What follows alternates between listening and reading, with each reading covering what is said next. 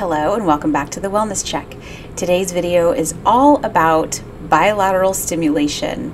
What is it, when to use it, especially outside of an EMDR kind of appointment, how it can help reduce anxiety and get you out of the fight or flight stage and into the rest relax stage. So BLS, that's a shortened way to say bilateral stimulation. If you've seen any of my other videos before, then you know what bilateral stimulation is. It's a way of activating both hemispheres of the brain simultaneously. And most noteworthy, we use bilateral stimulation in EMDR.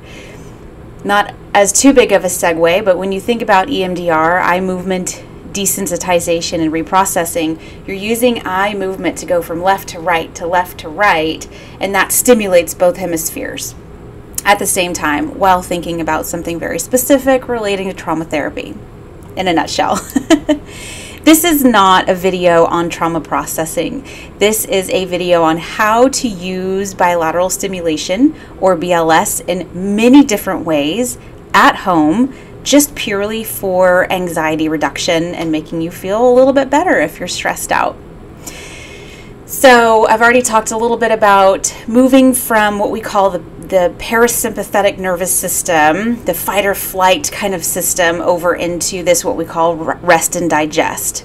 So anytime our nervous system gets a little too stressed out, overwhelmed, maybe it gets triggered, maybe you have a trauma history, but whether or not you do have a trauma history, we all know what it feels like just to be burned out, stressed out, overwhelmed, or triggered by something in your daily life. This is how we can reset the nervous system fairly quickly and effortlessly to recalibrate the nervous system, to bring it down a couple notches, and to just start feeling more safe, more secure, more calm, more happy, more connected with our own thoughts and the people around us. That's, in a gist, what bilateral stimulation is able to do for us, and it's an amazing thing. I teach all of my clients about bilateral stimulation, tips and techniques to use on their own at home, either after a tough counseling session or just anytime life is handing you those lemons, right? So we're going to go through a couple different exercises on what you can do for bilateral stimulation at home. Easy peasy. The first type, we have this very tactile, physical form of bilateral stimulation. And as seen in EMDR appointments, it really truly looks like this. So, not many people truthfully sit in their own house and just look at their hands go across. Technically you could, and that would be fine. But something that I encourage people to do that's just a little less awkward maybe is to find two maybe pictures on your wall, or even put sticky notes up on your wall, right? Put them up on your wall pretty far apart to where if your head is still, you can kind of see both of them out of your peripheral. You don't want to put them too far. But now you have a cue. Now you have something physical that your eyes can look at and bounce left, right, just like that. When you're done, take the sticky notes down. Nobody knows what happened. Or you can, like I said, use pictures on the wall that you have, or decor, or anything like that. That will also work. A key to really hone in here is that when we are doing bilateral stimulation, I forgot to say this earlier, for anxiety reduction, we are not doing trauma work, we're just making ourselves feel better. The essential key is to go slow. So if here are your two sticky notes, you're not going left, right quickly. You're going really slowly. So in EMDR, it looks like this. That's fast. That's processing trauma. In the examples that I'm going to share with you today, all of it is slow. I mean, slow. So whether you're looking at pictures on the wall, sticky notes on the wall, or you're just letting your eyes track left and right, this is how slow we want to go. Pretty interesting, right?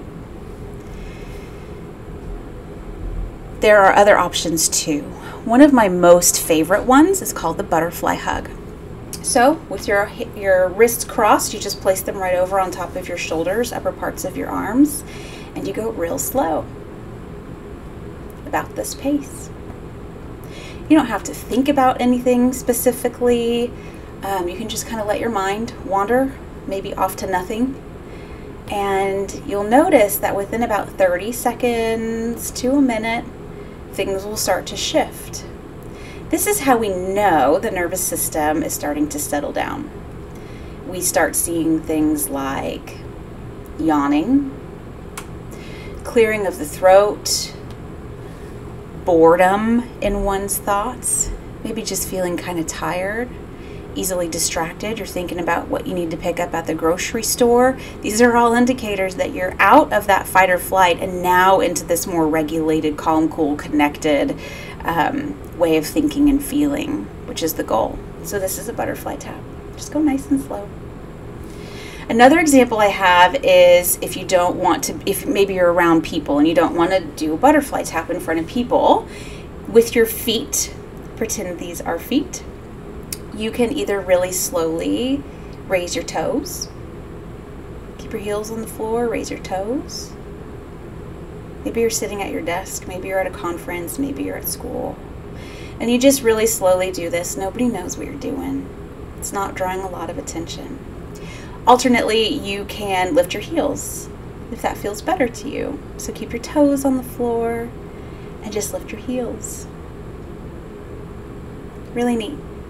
And you'll notice, again, 30 seconds, 2 minutes max, you will start feeling a lot better. It's as close to a magic wand for anxiety reduction as we can get. Other forms of bilateral stimulation are auditory, and there are playlists, and I have it on my bucket list to create a playlist of what we call bilateral sound. Now, bilateral sound only works when you have headphones on. They can be over-the-ear headphones, those are the best, or you can use little earbuds, but it can only work with that because the noise in the music on the playlist goes alternately in the left ear and in the right ear.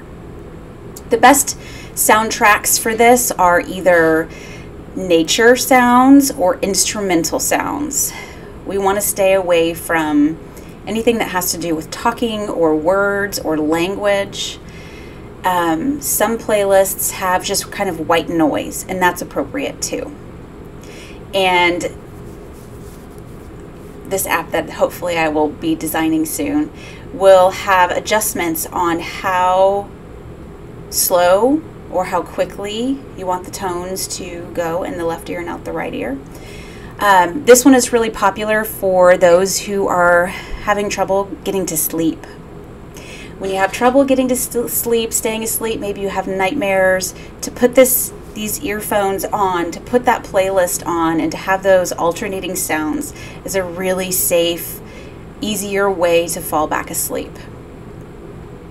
Speaking of falling asleep, another really popular one is if you're under the comforter and you have the weight of that cover on your body, to just kind of pump your feet under the covers, and that just feeling kind of safe and like you're just nestled in, that can feel really good as well. So all of these are tips and tricks to reduce anxiety and stress. It can help you with symptomology of PTSD. If there are triggers and stressors in your environment there, or just memories, flashbacks that come up. And in addition to not only being able to reduce anxiety and stress, there's a lot of really cool benefits that bilateral stimulation can give you, including being able to strengthen the neural network in between the hemispheres of the brain. We want to kind of be able to train our brain to do that. It's more effective that way. We can handle and tolerate stressors easier if the two hemispheres of our brain are able to communicate and function better together. We are literally creating new neural pathways in our brain, which is something we should be striving for all the time. We should be growing and growing all of those synapses, but also helps to strengthen the connections and neural pathways we have in our brain for stress reduction and emotion regulation. So there's a lot of benefits that come with this, not only in the moment to reduce stress, but long term as we age, as we have to navigate the lefts and right turns that life gives us. The more we have access to bilateral stimulation being or having a positive effect on us, the better. It's a really, really powerful thing that not many people are taking advantage of. So I encourage you to try one or many of these techniques. Everybody has their preference. Some people really like the playlists and the audio, and some people don't. Some people really, really love the butterfly taps, and some people hate it. It's all fine. We just have to figure out what works best for you and to help you use those skills when and where you can to help you feel better. The goal is happy, calm, cool, collected, rational, not only just in your own body, mind, and soul, but with the environment around you. I hope this helps. And as always, thank you for checking in with your wellness. Have a good day. I'll see you soon.